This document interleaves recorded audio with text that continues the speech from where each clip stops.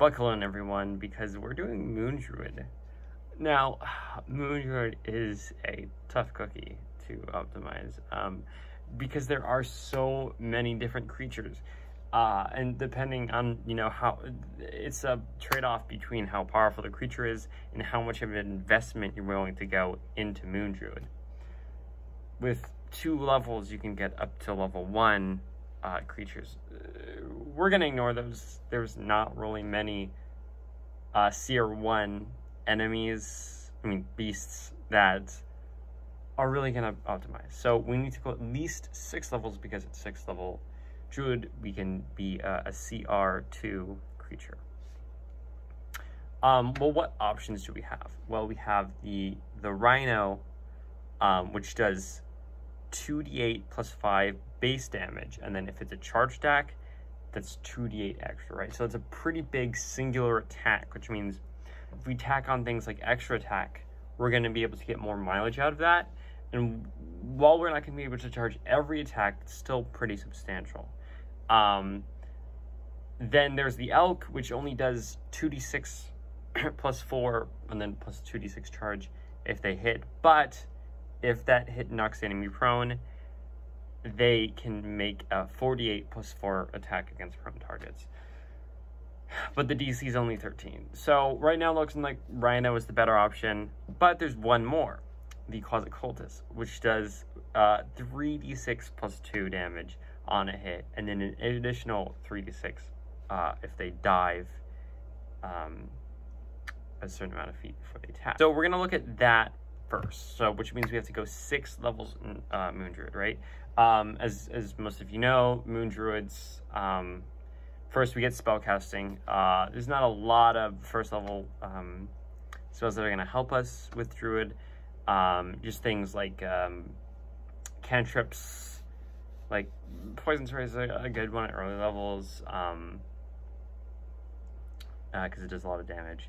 For our race, we're going to go ASMR. No surprise, there we go, pretty much every time. Because we get, that extra level damage once per turn, and then we can just put the stats wherever we want, right? So we're Druid, but we don't really need Great Wisdom because we're not a spellcaster. We're mostly just dealing damage, right? So we're going to want to have Strength or Dex higher. Honestly, it doesn't matter a ton, because we're using like the animal stats. So honestly, Constitution is probably because we're gonna go Echo Knight for a lot of things because it's another free attack. So honestly, it's better to make our Constitution 17 to start. I know it's super weird, but like being able to maintain concentration, having more health, they're all great for wild shape. And then just make Dex and Wisdom at least 13, and then Charisma at least 13. And really do with the others as well. Extra spells, you have things like Absorb Elements, which is just a great combat spell because it both reduces damage for purposes of holding concentration, and then also increases your melee attack, which is great. Then we get the 2nd level Druid, where we pick out Druid subclass. Of course, we're going to go Moon, which basically, of course, starting at that level, we can be up to a CR1 creature, and then every 3 levels we get, so basically we can wild shape a CR equal to our level divided by 3, right? So level 6, it's going to be CR2, level 9, CR3, etc.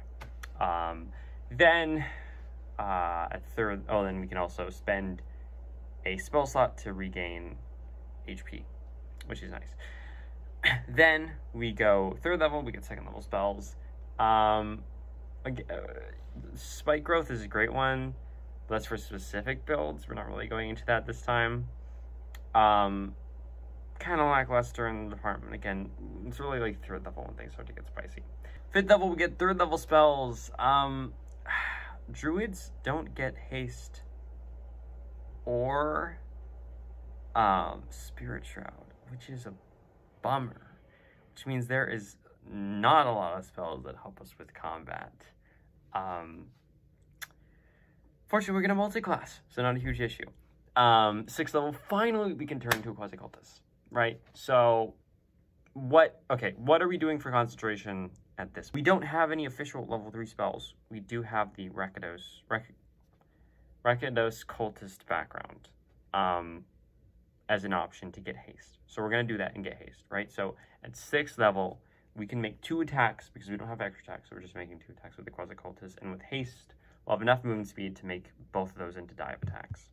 So it's going to be 3d6 plus 2 plus 3d6 for both of those. So that's 50 damage. Pretty nice, kind of on par with what we want here. Now, what are we going to go into? We're going to go on Hexblade. It's, for optimized builds, Hexblade is great. Because, first of all, we have nothing for concentration at this point, so just grubbing Hex is going to be nice, plus Shield is just a great spell. And we get Hexblade's Curse. So at this point, our proficiency bonus is +3, which means basically we don't have extra attack yet either, though. So it's quasi-cultist for only making 1 attack. Now, we're going to go into Echo Knight. Now, first level fighters,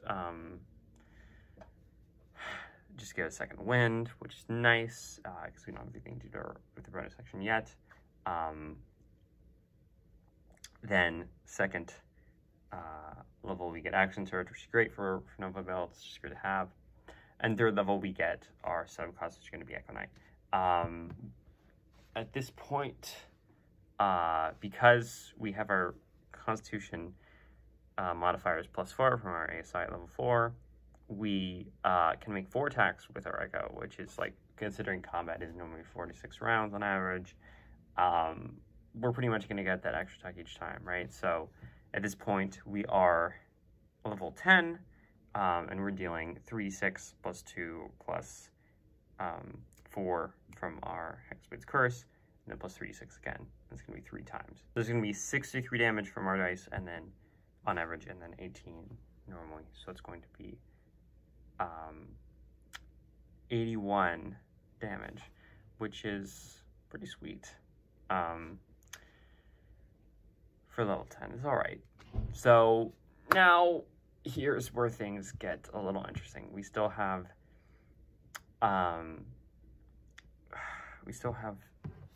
total of 10 levels left, and there's a lot we can do with this. We can go 5 into Cleric. So, okay, we start in Cleric, right? They're going to choose War Cleric, which means this would be why, if we did this, go this route, this way, we want to have Wisdom second, because it means we get to make a number of attacks, their bonus action equal to our Wisdom modifier, right? So, because we haven't used our bonus action yet. So this would give us another attack each turn, so we'd be having 4 at this point. And we still don't even have extra attack. That's what we're going to get. First level, the second level War Cleric, they just get the +10 to hit. 3rd level Cleric, we get 3rd level spells. Spiritual Weapon is great, but we already have a bonus action, so not really going to take anything there. 4th level, we finally get a second ASI. We're going to bump that either Wisdom up to be a +3 modifier, or Constitution up to +5. Then we have, or actually you can do both. Anyways, then we have 5th level, and this is important because we get Spirit Shroud. At this point, okay, what level of caster are we? Well, we are 6 Druid and 5 Cleric, which means we're 11th level caster, which means we get 6th level spells, which means casting at a 5th level would be 2d8 damage, right? Is that better than haste, though, is the question. So we're going to compare at the end, right? This point, we still don't have extra attack. So we're gonna do something weird. We're going to go 5 into Hunter Ranger. Now, this is very conditional. Actually, there's 2 ways you can do this. One way is to go 2 more into Echo Knight to get extra attack. We get it earlier, and we get another ASI. Downside is we get less spell levels, right? If we go into Ranger, full 5, we're going to get more than just 1 spell level, which is nice. So it depends on what you want there. Okay, why are we going into Ranger? Okay, so Ranger's the start. We've talked about it. You always want to go Tasha's. So we get those proficiencies. And we get favorite foe, that we're not going to use it. Then we get another fighting style. So actually we didn't talk about the first fighting style. As a fighter, honestly, there's not a ton of attack options for that. Honestly, what you could do is just do unarmed, which might work for some. It's tricky. It's tricky. Honestly, just go wherever you want. Because we're not using heavy weapons. We're not attacking with one hand. We don't really need 2 weapons fighting. Just take like the extra AC or something. Or the Battlemaster one.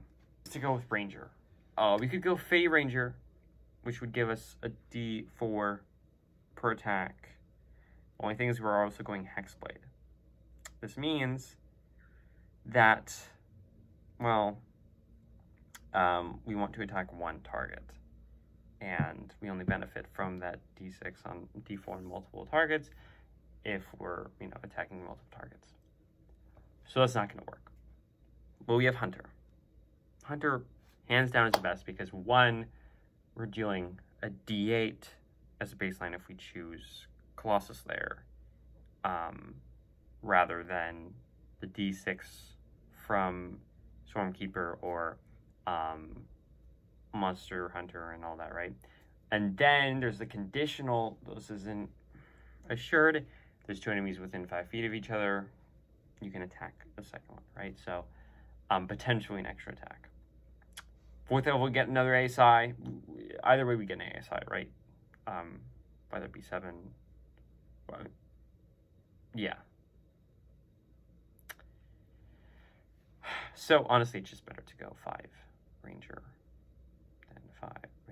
Yeah, it's just the same. And then 5th level Ranger, we get extra attack. So as a whole, that's going to mean we're going to have 2 more full caster slots. We're going to be a 13th level caster, which means we have 7th level slots, which means it's 3d8 damage, right? So in this version where we don't use haste, we're making 1 normal attack, 1 extra attack, 1 echo attack, 1 bonus action attack from War Cleric, and potentially an attack from Hunter Ranger. Okay, well, this means 5 attacks, each of which are 3d6 plus 2, 3d6, plus 6 from proficiency bonus. Oh, here's the thing. We're not going to be able to charge on every attack. With haste, that is going to give us a movement speed of way higher, but we're not going to have that if we're doing Spirit Shroud. We do have an Echo, though, so we with a normal movement speed, we can get in 2 dives, right? And we can just have the Echo, and then we can, but we don't have to back off, because we can charge, bamf to an Echo position, charge again. And that's all we're going to really get, unfortunately, which is a huge downer of not having that other option, right? Oh, we do have Long Strider, which is going to boost our speed. Like, there's ways to get, I would say if you're pushing it, we can get in 3. Because if there's another enemy there with the dive, like, you don't have to, it's stretching it, but we're going to go 3. So it's going to be 3d6 plus 2 plus 6 from Hexblade plus 3d8 from Shroud, and plus, like, added on to that total. is 20 from ASMR, then plus 9d6 from our charge damage as a total. That's going to be a total of 196 damage. Though, again, we're not always going to get that extra attack from having an enemy within 5 feet. So if we choose the other Hunter Ranger option instead, that's just going to be only 175 damage, which is still really solid. So, but what if we're doing haste?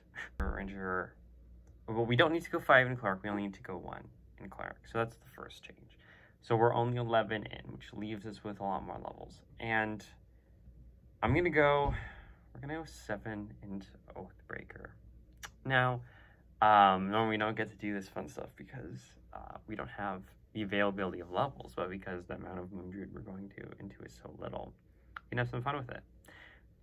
So, well, what does that give us? Well, Paladin starting out, get lay in hands, we get a fighting style, we get smites. None of them are going to help us in terms of just calculating consistent damage, right? Level 3, we get Oathbreaker, Channel Divinities, while awesome, being able to control undead, and all that aren't helpful in terms of damage again. 5th level, we get extra attack, because we actually don't have it yet again. 4th level, we get ASI, same as usual here. And then now 6th level, we get Aura Protection, which again is great with saves, but not going to help us in terms of damage. Finally, 7th level, we get our Aura of Hate, which allows us to deal extra damage equal to a Charisma modifier per level, per attack. So, let's see. With this build, we would want to make Charisma the high, right? So we have 2 levels just floating around. So we have 1 ASI from Moon. We can boost Echo to 4, so that's 2 ASIs. Oathbreaker to 8, 3 ASIs. Which means that starting out at like 17 Charisma and 15 Constitution, we can boost that to 16 and 18 with 1. Second, we can boost Wisdom up to 16. And the third one we can boost either I would say we'd want to have Wisdom at 4. So we're going to be doing 4 damage with Charisma, which is pretty nice. So all in all, we have Haste, so it's an extra attack.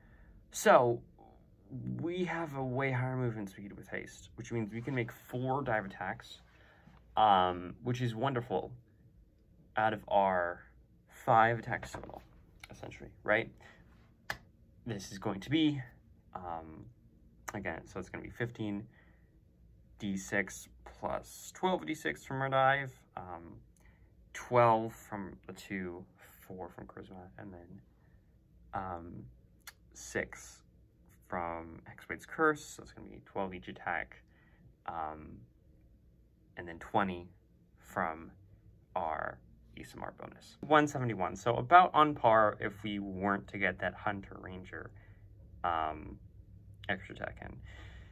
Now, essentially, the thing is, right, with haste, it means that we'll want to be doing more damage each attack rather than more attacks. Rather with Shroud up, you already have high damage, so you want to get more attacks up. We just can't get that damage up. There's not enough sources, which is why Spirit Shroud is better. Though, that's not the only type of creature we can do. I did skip over one CR1 creature that could be worth it. This is the Dionychus. I mean, for a CR1 creature we can be at 2nd level, Druid, which has 3 attacks. Now, as a base, right? So extra attack is completely useless, which means Spirit Shroud is the way to go most of the time, because we already have high damage. We already have high number attacks, but low damage, right? So we're going to go 5 into War Cleric. As we mentioned, it's going to give us a bonus action attack. So we're going to be making 4 attacks at this point. And then we can go 3 Echo again. So our spread is 2 Druid, 5 Cleric, which is going to give us that extra attack, and Shroud. And then 3 Echo. So we're making 5 attacks in total already, which is great. 1 Hexblade, because you always got to go Hexblade. At this point, we are 11 levels in. Now, we don't have enough spell levels, right? 7 into Oathbreaker again is going to put us at 18 levels in, right? So what's our total spell level? 2 full levels from Druid, 5 from a Cleric, and then we get 3 from Oathbreaker. This is 10 total. We only have 2 levels more. It's only going to put us at 12, which isn't going to be high enough to get 7th. So, no Oathbreaker. We need to have 7th level spells to be worth it. So, we're going to just do Hunter again. Serene Hunter, which is going to put us at 14 levels in. Honestly, here's the tricky part, because there's not a lot of other ways we can get high damage. So honestly, so we have 6 decks at this point. And then if you go 2 more to Druid, we're gonna get this point our full spell levels is going to be we can go 1 more into Ranger, so it's going to give us 2nd level spells and then another ASI, right? So 2 plus 5 Druid plus 5 War, so it's 12 total. Still not enough, so just 1 more Druid or Cleric, and it's going to give us complete. Honestly, at this point, it's better not to go more Druid and instead go War Cleric, because if we go 8 into War Cleric, we're going to get that extra D8 once per turn, right? So 8 War Cleric, 2 Druid, 3 Echo, 13, 1 Hexblade, 14, 3 Ranger, 17. I'll have to go at least 1 into a full caster to make that high enough for level 7s, right? So we have a really good ASI range, better than usual. And so we're making 5 to 6 attacks, depending on what we can do for Ranger. Altogether, that's going to be 181 damage, because our base attack with the Dionysus is just D8 plus 2. So it's adequate. And even less without Hunter Ranger, which is unfortunate. So, what if we go higher? Well, then we'd be going 9 levels into Moon Druid, and the best option for that is the Scorpion. Now, the Scorpion makes 4 attacks as a base. One of those is really big. 2 Claws, which are just D8 plus 2. And then the Sting, which is 1d8 plus 2. And then they make a con save, taking 40-10 on a fail or half on a success. So even if they succeed, that's pretty hefty damage. So We need to go at least 9 into Druid, which means we get 2 A-sides in there, which is nice. 3 Echo as usual, so we're 12 levels in. 1 Hexblade, 13. 1 War Cleric, 14, which means we have 6 levels left. All right. Again, we could go the Hunter strategy, which is going to put us at 17 total.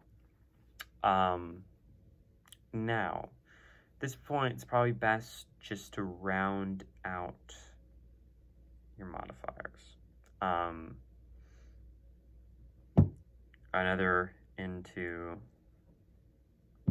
Echo Knight and Hunter, and so on, just to get those ASIs, because there's not really much we can do with those floating levels.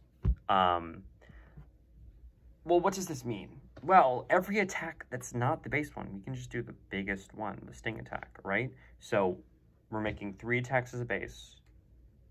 Then we're making an echo attack, which is going to be a big sting. So it's 2 stings and then 2 normal attacks. Bonus action, we're going to sting again. So that's going to be 3 stings, 2 normals. And then if we get off Hunter attack, it's going to be 4 stings and then 2 normal attacks, right? So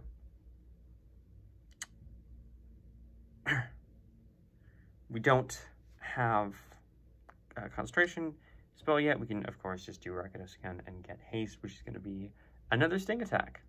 Probably the best option, honestly. So if we're doing haste, it's going to be 123 if they succeed all of their poison. So that's going to be that kind of minimum. 148 if they fail all of them, and we do get that Hunter's in.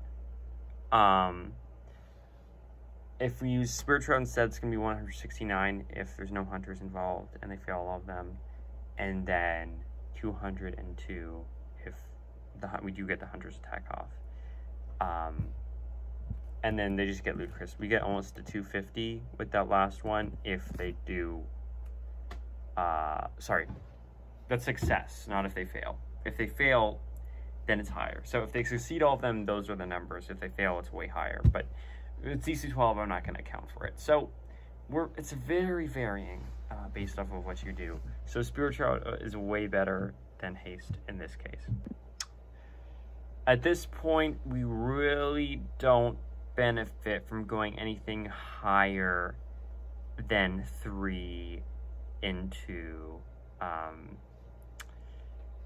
CR, so it's 9 into our Druid levels. If we go 18 levels into Druid and 2 levels into Sorcerer, we can, and then get Meta Magic Adapt, we have, and then convert some of our sorcery points, our spell levels into sorcery points, we can get,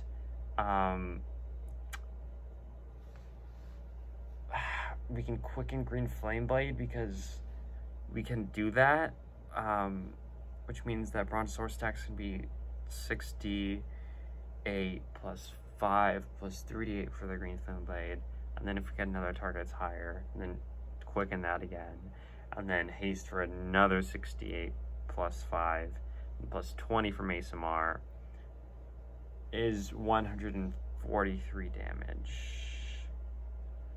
which is better than some of decent, but we've done a lot better.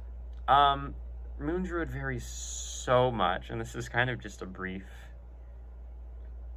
segment of what it can do in terms of, I think, if you are looking at straight DPR in terms of just using the attacks. But, like, I would say the biggest limitation is because, like, you don't have, you have terribly low modifiers, physical modifiers, which is a bummer. So that's the big thing. And you can't add a lot in that, but you don't really need to, just because of so many the creative things you can do and the amount of extra levels you have just to try different damage methods, which is pretty fantastic. So overall, Moon Druid is one of the most fun, at least for me, when I was making this, to try out different damage types because of that variety. So I definitely say, if you're looking for a DPR, give some of these a try. This is Sean from Dodec Dungeon, signing out.